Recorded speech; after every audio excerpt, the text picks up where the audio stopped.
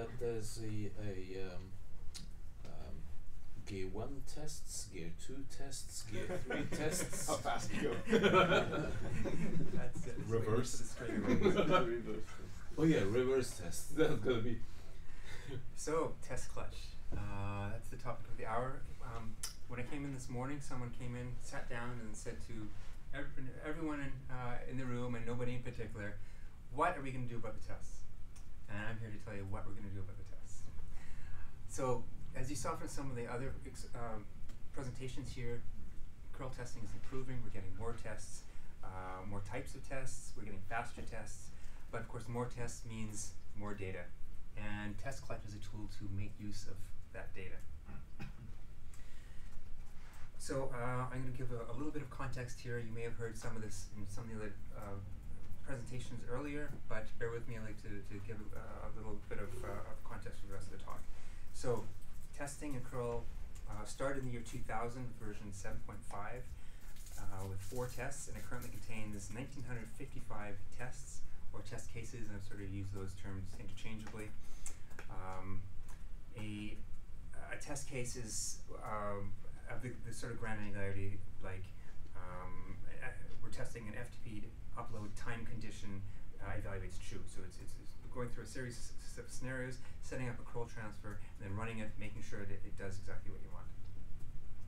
There are 2 different separate test infrastructures right now in curl. The traditional run tests one, there's 1,688 tests in there, and then there's the brand new one running with PyTest that Stefan has created starting last year, and it's already up to 267 tests, so wow. The PyTests use an Apache server to do sophisticated HTTP tests that the simple test servers that the traditional test suite just can't handle. So there's a lot more scenarios and a lot more in-depth and edge cases that you can test with that. Using real Apache also helps you, helps test curl against a kind of real installation, the kind that you'd find in the wild. So these tests, as many as are possible, run automatically every time there's a commit to master and every time there's a pull request. And there's over 110 different environments that run tests. That's with 7 operating systems and approximately 10 TLS libraries. So every change, every new push to master results in about 140,000 tests being run. That's pretty shockingly high. And we're making commits constantly, about 4 a day on average, I believe. So you've seen this graph before already, number of test cases over time. Lines of code here on the right is just the ones in lib, source, and include, and don't include blank lines. But you can see there's a constant trend up, which is great. You can see the little blip here where the PyTests were added. What is that? That was last year. I guess starting right over here, basically. You can see the sharp. I can't see the pointer on my screen over here. It's craning my neck. The sharp bedrock. So, when you're running 140,000 tests for a single commit, you do find if there are issues with stability tests, that's when you'll see them. So some tests integrate timeouts or delays in order to test new curl states. For example, Happy Eyeballs has a deliberate delay built in before it makes a second connection. The 100 continue for posts, that has a built-in delay as well. So there are some tests that require deliberate delays in order to do that. But when you're running these tests on a loaded system, these delays can't be predicted. They can be longer or shorter. As other processes consume that CPU, the timing of execution of different processes changes as well, and that does produce havoc in some tests that you could argue are not particularly well written in that respect.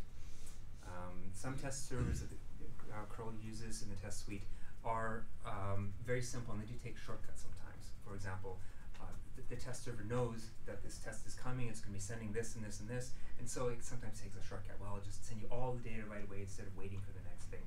Things like that. So not quite simulating real life, but it does make things simpler to implement, and for what it's testing, it's generally fine. But once again, if the time changes slightly, then this does start becoming an issue. And some tests are flaky, and we just don't know why. It's really hard to reproduce some of these failures on demand, and it's hard to rationalize, well, what could be going on there. So even if we had a spurious test failure rate of not 1%, not a tenth of 1%, not 100th of a 1%, but 1,000th of 1%, that means statistically one of those 140,000 tests is likely to fail, and that's going to fail your entire test run. The problem is the actual failure rate is closer to 4 in 1,000%. So you can see why the developers are, it's almost a meme now that, wow, my test actually went green. It's an unusual situation, and that's not the way it's supposed to be. We don't want to annoy developers with that sort of experience. A lot of these red PRs are actually fine. These are just flaky tests, and the poor developer that created this PR doesn't have anything to worry about. So that makes a bad experience for any kind of developer, but especially for newcomers who don't have the history, don't understand that some of these tests aren't completely reliable.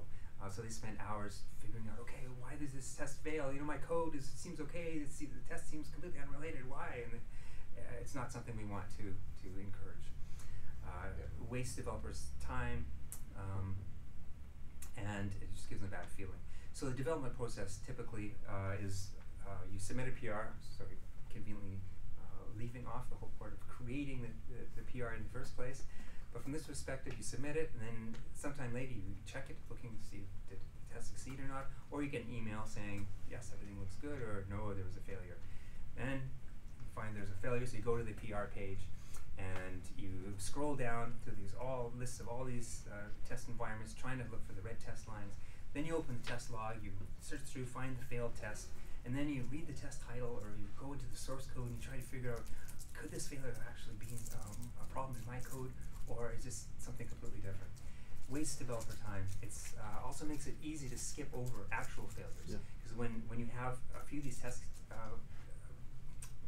failed that and they're happening all the time, like we like to pick on app failure because it happens frequently there, then you tend to sort of skim over the app failure failures. You know, it's probably just another flaky test, and you move on, and it's easy to skip over an actual bad test. And there've been many cases where you look at the test and the test history, and all of a sudden, wow, this test is red, and then went after it, and after it, and after it, and after it, and you go back to the first one, and it looks through the test, and yeah, the PR showed up red. Why was this submitted? Well, someone just missed the fact that there was a genuine failure in there. And that's what CI tests are supposed to prevent. So it's just not working. So how do we fix this problem?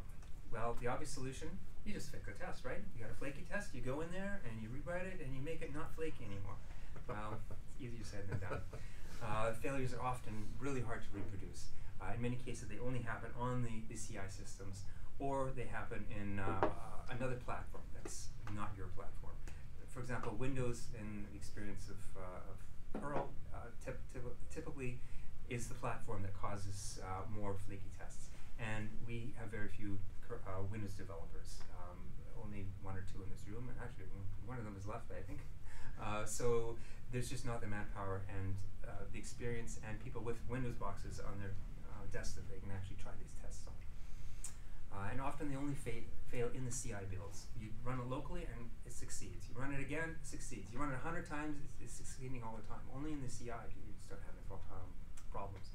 And a lot of it has to do with the CI systems just being overloaded, and the change in the timing so radically compared to an unloaded developer system.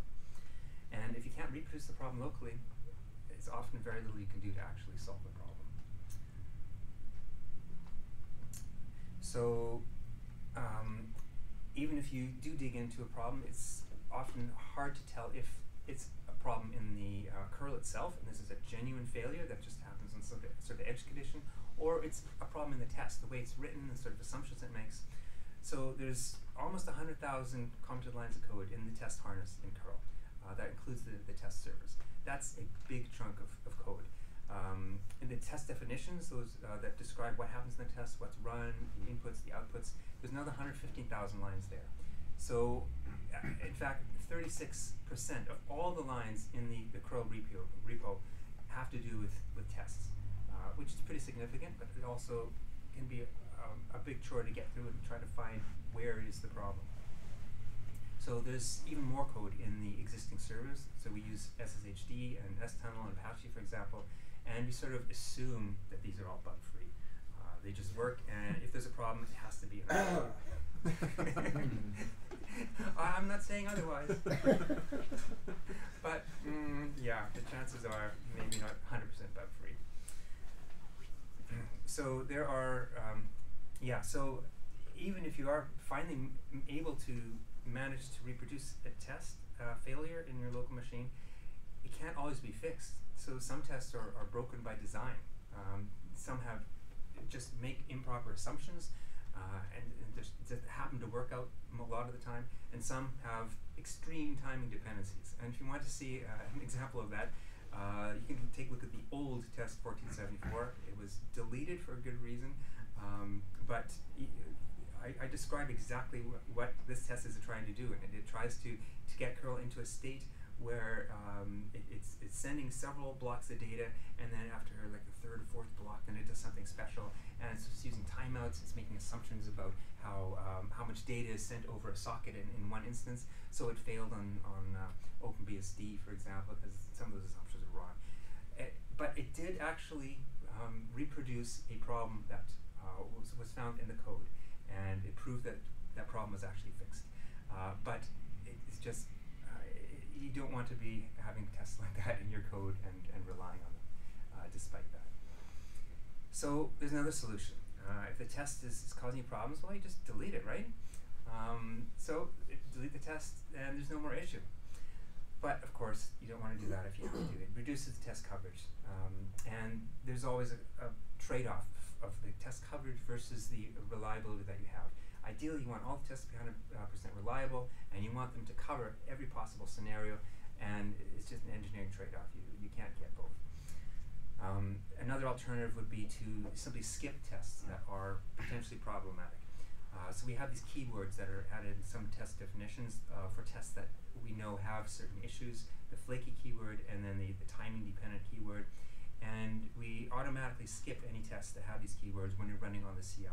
Once again, the CI systems are where we usually have the problems because of the hugely overloaded systems, and there's differences in timing and other problems there. So there's another solution. And this one was brought up this morning, actually. If there's a failed test, and we know that sometimes there's failures, well, just run it again, and maybe it'll work, right? So we could just run the whole test run again, and that's possible just by clicking on a button in GitHub somewhere. But once again, you're running these 2,000 tests over again, and any one of them could fail. It could be a different one failing that time. So this would involve changing run tests to detect when a test has failed, and just try it again. Maybe try it twice more. We can configure that. But if there's a serious problem and all 1,000 tests are failing, well, there has to be some heuristics there. So this would probably help, but it does slow down the test run when there are legitimate failures because they're being rerun. And it can also hide legitimate failures. Sometimes there are edge cases and curl's actually doing something wrong, and the test is showing you. It's just showing you 1 every 100 times that it's run. But if no one's looked at it yet, then probably no one's going to look at it again, and for the other reasons, it's probably better to just skip it, retry it, and hope for the better next time. So this is just a pragmatic solution for known problematic environments. And the final solution is just work with what we have and deal with it. So an automated problem of lots of tests and lots of test failures, it begs for an automated solution. So the main problem that we're looking at least from the developer's perspective, since they're really the only ones who care about tests, can a failed test be ignored? And you can rewrite this question as, did that test fail because of my code? And you can use the test run history of the failed test to predict the answer to that question and help the developer out. And that's exactly what the primary purpose of Test Clutch is. So it's a tool to ingest and analyze test results from CI systems. So I looked all around for an open tool that would do this kind of thing, but I couldn't find anything. There are lots of tools that help you with running tests, and lots of tools for creating them, and test frameworks, but none that I could find that analyze what you have.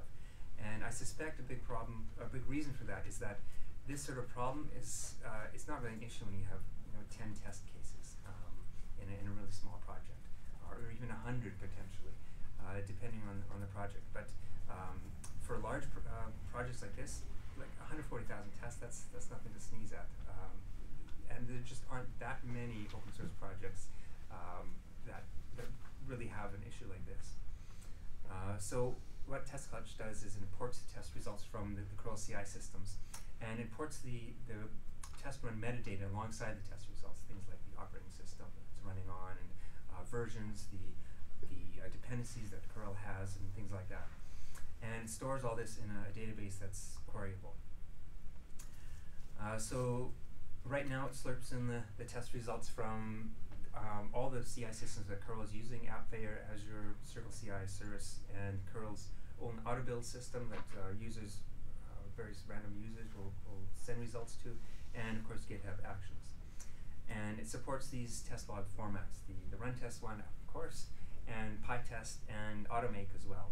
There used to be some Automake tests in curl, but I don't believe there are anymore. So the reason we have so many CI systems is mostly to spread the load over these different systems. We have so many tests and so many test environments that we hit the limits of the free tiers of many of these systems. So this spreads the loads a little bit and allows more tests to run in parallel. So often we'll have maybe 20 different test environments, each running the test suite, and these are run in serial, so that the CI system doesn't have to allocate 20 boxes to run these tests all at once. It just does one, gives you one box, and lets you have it for a bit, running one at a time. So by spreading them over different services, then that parallelizes that. It's fairly easy to support a new log format. There's not much involved in doing that. It's a little bit more work to support a new CI system. It can take up to about 5 API calls to get all the data that you need from the CI system. And also the metadata fields I found are not always very well documented, so you have to sort of make some tests, look at a lot of test logs, and figure out what does this field actually mean, and then convert it into a format that we're using in TestClutch. So this is an example of one test run, the metadata for it in the database. So you can see, let's see if I can get my cursor over here and point out some things. The name of the test, where is it? This is going to be hard to do upside down. Maybe I will do that. So you can see the name of the test on the left, I think is where it was. Yeah, CI job. This is the CMake, MinGW, W64 on GCC6, debug, blah, blah, blah, blah, blah. So I'm sure you've seen this term before. This is one, an AppFair test. This is one that typically is pretty flaky. It's using the GNU compiler. You can see the features that were enabled in this run of the system, when the job started, how long it took. You can see it took 3,141 seconds to go through the whole thing. That's close to an hour for a single case. That's a long time. It shows you how loaded the system is. It should not be taking anywhere near that long in an unloaded system. Yeah, etc. And at the end, you can see that in this particular case, it ran 1,423 tests. Well, it didn't run them. It skipped 79 of them, but 1,343 succeeded and 1 failed. In this particular case, it was test 1038 that failed, and it failed with a protocol mismatch. That information is stored in as well. I just didn't bother putting it. So run duration, that's microseconds. Everything's microseconds. Yeah. I tried to use a common units where it makes sense that you can do easier. Makes sense. Yeah, easier analysis later. So this is the primary output of the program right now. So this is a part of a table showing the test results. So the name on the left, the gray ones are ones that have been deleted. The dark, well, is it lighter or dark? I don't know. The more olive green is older tests. They're more than 3 days old. The bright green ones are recent. Red shows you tests that test runs where at least a test failed. You can see the cursor highlighting over that, and you get a little bit more information. And In this case, there were 872 tests that were run, and one of them failed. You can see the perma-fail line, third from the bottom here. This is a test where you can see it succeeded at one point, and then something happened and it started failing all the time. So if you hover over that perma-fail, you'll see that there were 1, 2, 3, 4. Or sorry, no. If you hover over the flaky line on the second last one, there were 4 flaky tests. Test 1,113 was the most flaky with a 3.6% flaky rate. And if you click on any of those links here, the test numbers, these results here, then takes you straight to the logs on the PCI system. This is probably pretty unreadable. It shows you the different metadata fields, and if you click on them, you can see all the different fields that are in the database. So here you can see that there are 1, 2, 3, 4, 5, 6, 7 different architectures that we're running tests on 4 different operating systems, and you can do the same on all of them if you're interested. And here are some statistics on the last 90 days with the test runs. So we're running 435 test environments per day. We've run how many? 48 million tests in the last 90 days. The one I find interesting here is the time spent running tests per day over there. 3.3 days spent every day. 3.3 days per day. Yeah, that's an awesome metric. So yeah, we're doing a lot of tests, and they are taking a lot of time. And these figures actually don't even include PRs. This is just the runs on the master branch. So there are also a number of commands that you can run if you have local access to the database. You can get summary reports on jobs run for a PR, and it tells you the results of all the tests and which ones have been flaky recently. So this is super handy for developers who do get a red test. This is something I want to do some more work on and integrate it better. You can find test runs in which a particular test failed. So if you found, oh, there's an issue in test 269, where else did that fail, and are there any similarities? You can just pop up to find out the test runs there, and you can find test runs matching any metadata field you want. Like if you want to find all the test runs running Wolf SSL, then you can just get a list over the past week if you want, and you get the links and you can go look at the test logs, whatever you want. So some of these could be useful and if turned into a web front end for developers as well. So that's what, the output of those reports that you just saw, they're all available on the website right now. They're all implemented.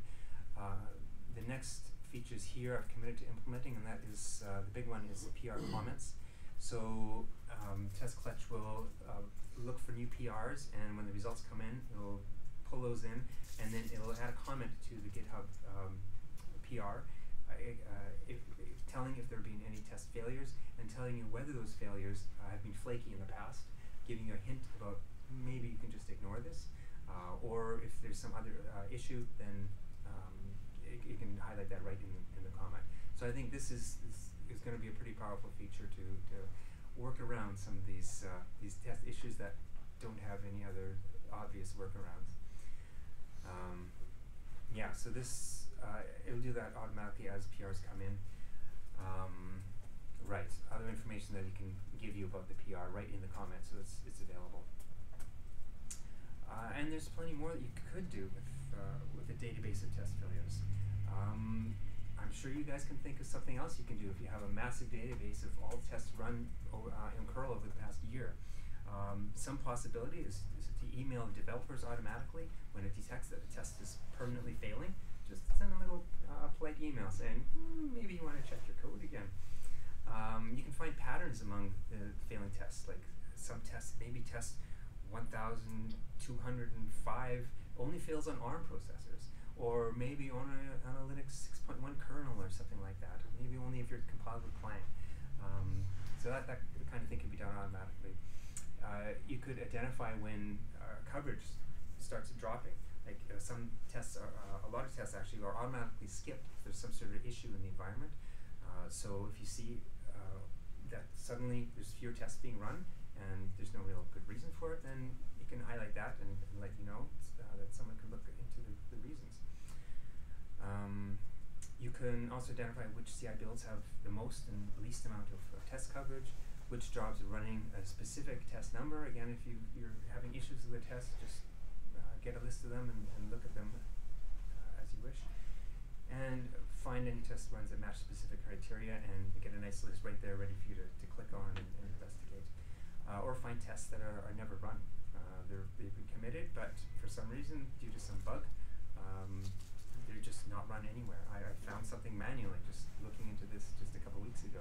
That's a really powerful one, right? Since sometimes we add conditions for tests, and then we just end up never running tests that fulfills the conditions, right? Yeah, you're sitting there, it looks like it should be running, and they never fail. So right, like the one you found when I did it with wrong casing or whatever it was. So no build ever had that feature enabled, so it never ran. And you can also see if performance, if test runs start going a lot slower after a certain commit or a lot faster. So there's just some examples. Speed tests across different platforms as well. This might be a little bit difficult to rely on simply because the environment that we're running these tests in is not under our control, and it's shared machines. But there may be some clues in there if looking at things in the long term. And you can also create alerts based on the test. I mentioned one or two that we could do. If the failure rate overall is increasing, then it might be worth looking into. Or again, tests are slowing down or not being run. If there's more flaky tests, that's something we know about. A week or two ago, GitHub suddenly started showing lots of flaky tests, and there's no obvious reason. We didn't make any change. Turned out they changed their runners, and that messed things up. Well, something like this could have given us an early indication, and with the analysis feature I was talking about, it could say, okay, well, this is only happening on GitHub Mac OS version 10.6 point whatever, and then that would give some clues as to what sorts of the failures are, and tests immediately start failing and continue failing. That's something we want to know. I think that case that happened with macOS GitHub failures, I think something like that would really have helped us, because it took a while until we realized that they have such a distribution of different runner versions. Yeah. Because I remember looking at it, it was such a hard thing to understand why some builds worked and some didn't, and it was not obvious until you really scrutinized the details that they were actually different, and sort of that's one of those things it could have helped sort of identify. Right. So we have the data to do that. So just a matter of code. So hopefully this has given you some idea of what you could do with this. Maybe it's spurred your imagination and you can think of something that could be done with this, and it's a massive trove of data, so why not use it? So please let me know if you have some ideas. So this link here is where the tests are, and then they're live. They're updated several times a day. If you go there, you can tell I'm not a front-end developer. Right now, it's just running in as a batch system, so it's just static reports to look at.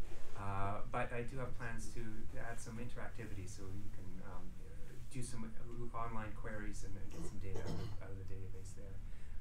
But for the moment, I'm concentrating on the PR work to get automatic PR comments, and then we'll see what happens after that. Hey Dan, I think your chicken says another story. Awesome front end. See, I did not draw those chickens. My daughter drew them. So still, you have them there. They're great. I should get her into front end developing. Actually, Yeah. Now we're talking. Why didn't I think of that? Nice idea. Could you use this to find out time of day when the CS systems are less likely to be congested? Like Saturday mornings in the US, for example. Right, And exactly. The data's all there. The start time and run time is all there. So right, and can you correlate that with flakiness? Because if tests are likely to be flaky when their systems are congested, could we find it? Basically, could we identify if a test is flaky due to congestion on the machine? Because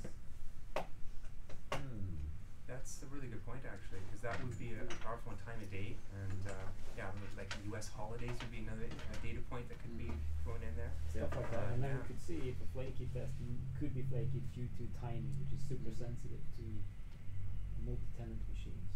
Right, right. No, that's a really good idea. So I'm not really a data analysis guy either. So the data is there, and these reports that I've created, but yeah, if someone who has a data analysis background and wants to dig in and figure out some sort of way to correlate these things, they're welcome to do it.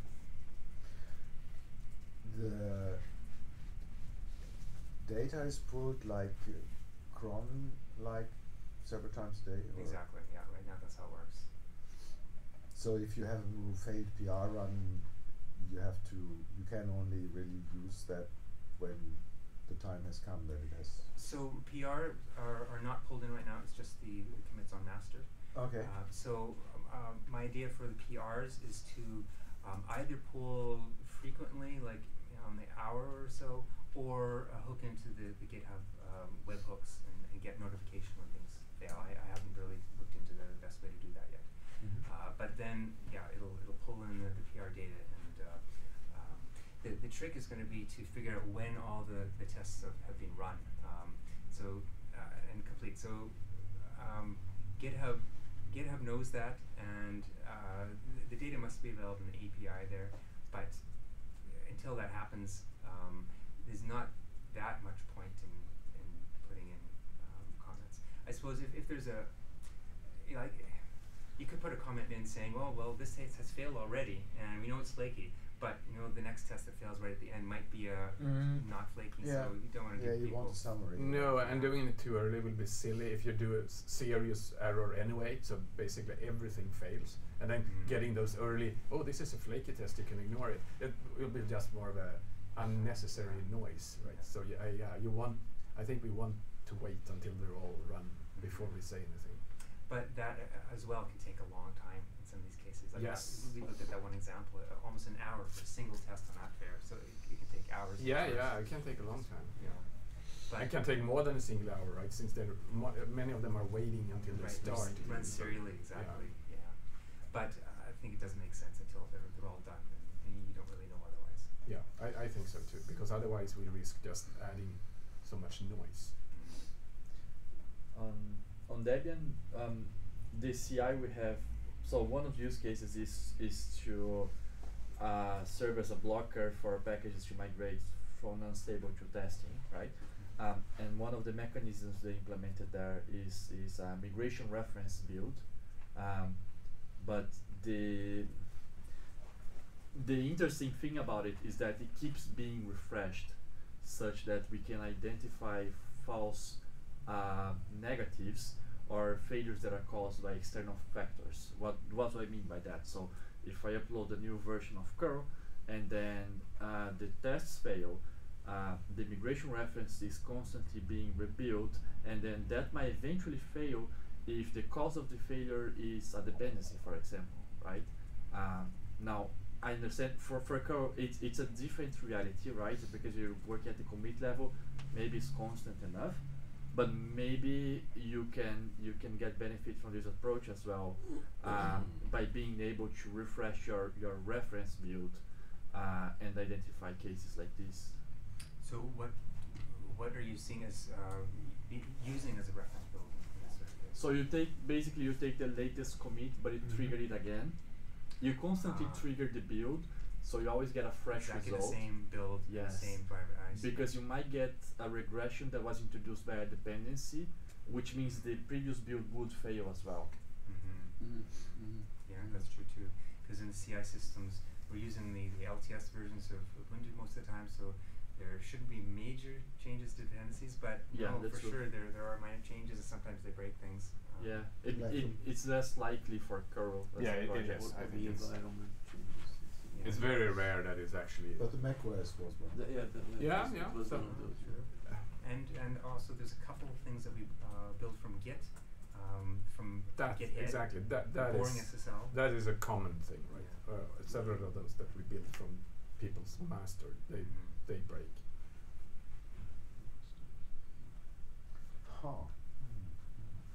sometimes people add a dot curl RC. Yeah, that was a good one. That was fun. I actually used the test clutch to find it. Oh yeah, it's great when you actually I can just pull up the current results if you want to see what it looks like now. Where is it here? Just shut that off. Yeah, like Yeah, the this idea of the red reference. checkerboard It's pattern really makes it against the reference. very Yeah. easy to Is the reference still okay? yeah. So I can't really work on this. I'm working there backwards, is some but, before we refresh. the Yeah. reference. Yeah. so this is app there. Oops, app there at the top here. So this is where most of the Okay, reds good are. job. So as you move down here, what's this one? Azure and then circle. There's a lot less red. But some of these ones, the yellow ones here, are runs that were aborted. So this is a little bit curious. At least one of the CI systems, if it doesn't see any data for 10 minutes, I think, then it just says, oh, it's not going to come, exit. So none of the tests should be taking that long, but when I was doing some parallel runs, sometimes you would see 10-minute failures. Are these sorted based on name or? Basically based on name, Yeah. yeah.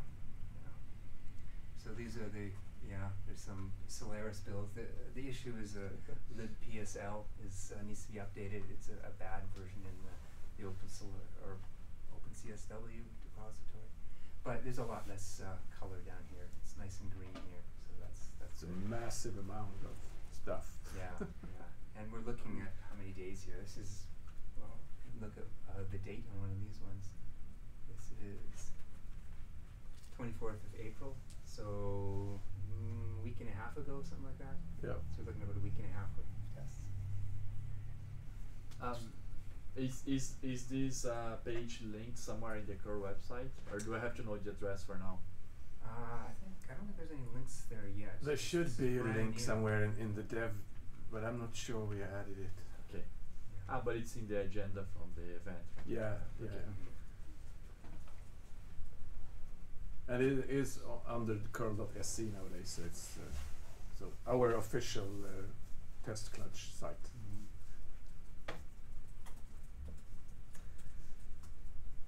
All right. Thank you very much. Thank you. Thank you. Thank you.